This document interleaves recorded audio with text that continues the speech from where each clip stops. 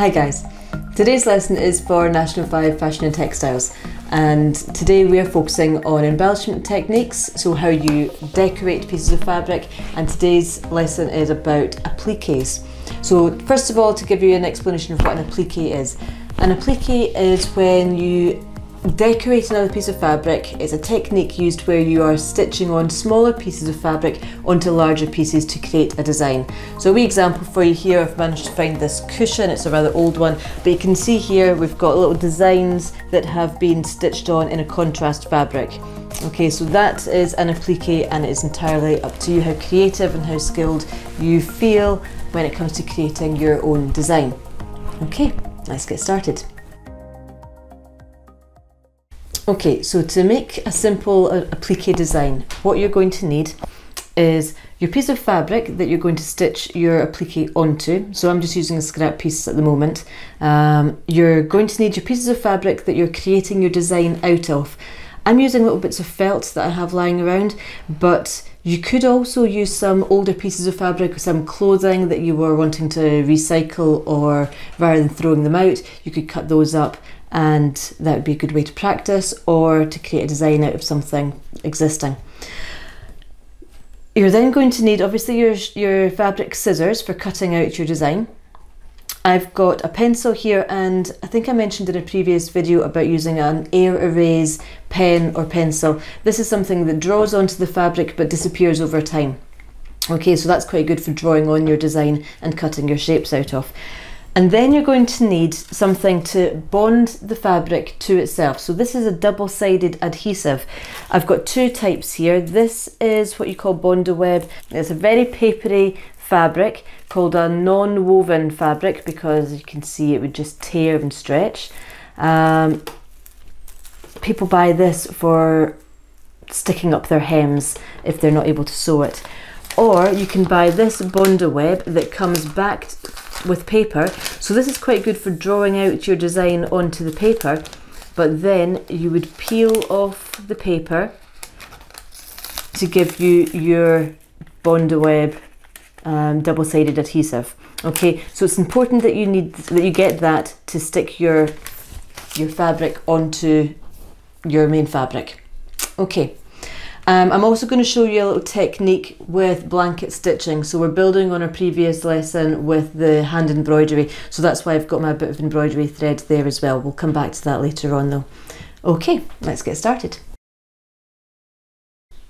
Okay, so you can see now what I've done is I have drawn around my fabric. I've used my pencil or my erase pen to create my shapes, and I've cut that out. I've also cut the same shape out in the Bondaweb on the paper. Bearing in mind this is a paper, so you would need to use your paper scissors for cutting out the paper because paper blunts fabric scissors. Okay, so you're mirroring each shape, and then once you've created each shape, what you're then going to do is start to build up your design onto your main piece of fabric. Okay, so the first thing I'm going to do is peel off the paper and place that down onto my main fabric. I can then position where I want my shape to be. Okay, I would then take that to the ironing board, and using a piece of greaseproof paper over the top to protect your fabric, press that on. The heat is what melts the glue that's on both sides of this Bondaweb, and that's what's going to adhere your fabric to your main piece. Okay, so then I would start to create the rest of my design with that piece going on, and then my final shape on there. Okay, I wonder if you can tell what it's going to be yet. Okay, so take that to the ironing board and press that in place, and then we're ready to sew. Alright guys, so you can see here what I've done now is I have used the iron and I've bonded the pieces of fabric to the main piece there, so that's not going to lift at all, and I've done it on all three sections. But before I put down my ladybird, I created a stitch line to enhance my design here. Okay, and I've picked a similar colour thread to be able to do that. So what I'm going to do now is to secure all of these edges down so that they don't start to lift, and I'm going to do a zigzag stitch around the edge here, and then I'm going to show you how to do a blanket stitch around the edge of the leaf here.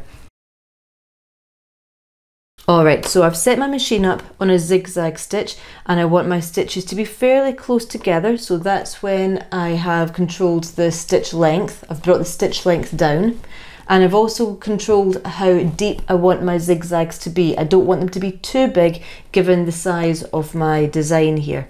So I'm going to start off by using the balance wheel, dropping my needle in, and you can see hopefully there that that is right on the very edge of the ladybird's body. So when I come to sew, the needle should hop over to the inside there, and there shouldn't be any red visible on the green part of the leaf. So I'm going to take my time here, and because I'm going around a corner, I'm going to have to be very careful to position my needle carefully. So take my time all the way around.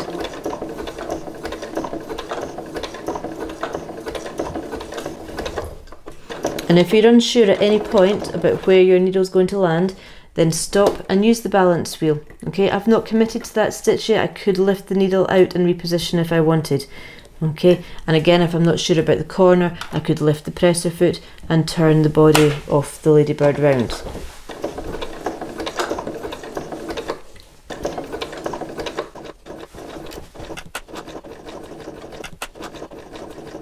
All the time, I'm just making sure that my needle is just landing to the outside of the red. Now, rather than doing a reverse stitch over this, I'm just going to continue over my zigzag stitches for about 1 centimetre, and that's going to secure them in place. Okay, so I'm now going to lift the needle out, trim my threads,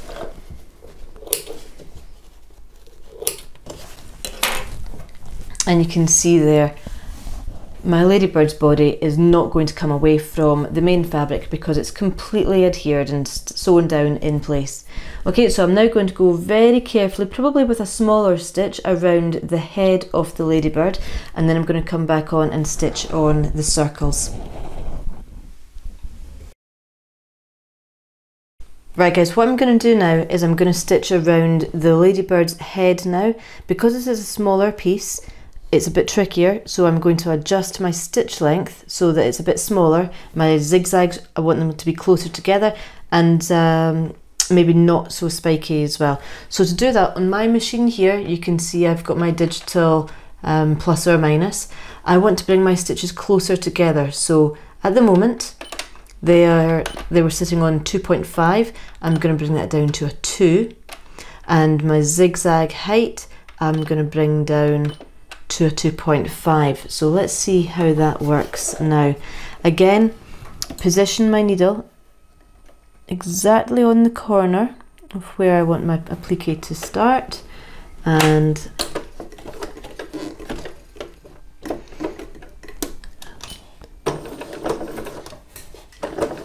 that looks like that's going to be a good stitch length for me, but I am going to have to manually turn my fabric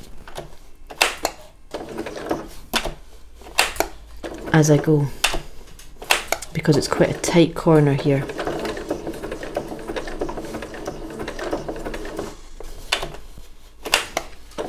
Because it's the black thread I'm working with, then what we're going to see is the black thread. If I make a mistake, then we'll see the black thread on the green.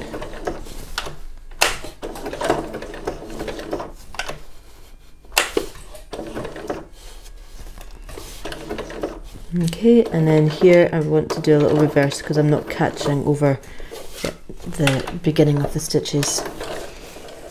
Okay. Now I could probably do a little bit of ad-libbing here and put this back down to a straight stitch. So for me, being a digital machine, I want this to be on a number 1. So if I put this back to number 1 and my stitch length, put it an 8. What I'm going to do is just give my ladybird a couple of little straight stitch antennae.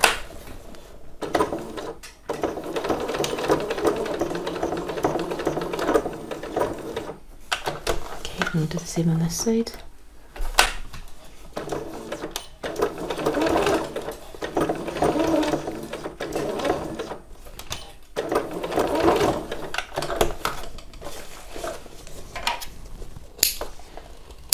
Okay, so a couple of different stitch types there on the sewing machine. We've used the zigzag stitch to secure our applique onto the main fabric, and again around the head, and then we've got some decorative straight stitches there that are just showing the detail of the leaf and of the ladybird's antennae. Okay, so I've completed my design now, and with the zigzag stitch securing on the bigger circle, I've then done a small straight stitch around the circles there on a very small stitch to secure the ladybird's dots. Now ideally you'd have a little French knot in at the eyes here, but I have run out of black embroidery thread. So what I am going to show you is how to do a blanket stitch around the outside here. So this is a hand embroidery stitch. So I've chosen a green, and I've put a knot in the end of my thread. Now, it's always a little bit tricky getting started with the blanket stitch. And I'm not using the hoop now, but I can feel where I want my needle to be. Right, so I'm going to evenly space my stitches about 1 centimetre apart and 1 centimetre down in length. If you're working with felt, then you'll start to see felt is actually quite a difficult fabric to work with. It's quite difficult to get the needle through it. Right, so what I need to be doing now is coming up and along and down at an angle. So you can see there I've created a stitch coming up, and then what I want to do is loop it underneath.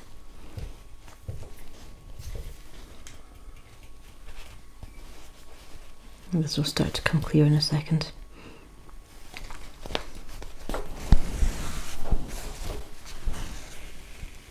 Okay, so it's pulled the stitch at an angle here. It is always a bit tricky when you get started like that, but so what I'm going to do is take the needle in underneath this top thread, okay, and then come down at an angle, so about 45 degrees, in through the felt and back up just at the side of the felt.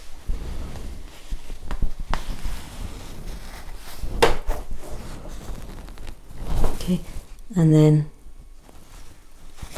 hook that over the needle so it's secured at a right angle. Okay, so again into the felt, diagonally down and up.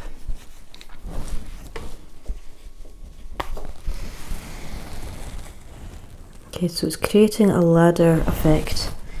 Okay, so I'm coming at a 45-degree angle diagonally from where it came out, into the felt, out through the side.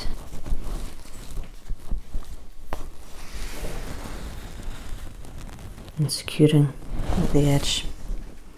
Okay, we're going to go all the way around doing that, and then that's where I can correct this first stitch here. Alright guys, so that is your basic applique there. So what we've covered today is another embellishment technique, appliqueing. I've discussed what that is and the types of tools that you might need to create your own. I've also gone into a little bit more of the hand stitching and shown you how to do a blanket stitch to finish that off as well. Okay, so see how you get on yourselves at home. Remember to leave any feedback and like and subscribe. Thanks very much guys, bye.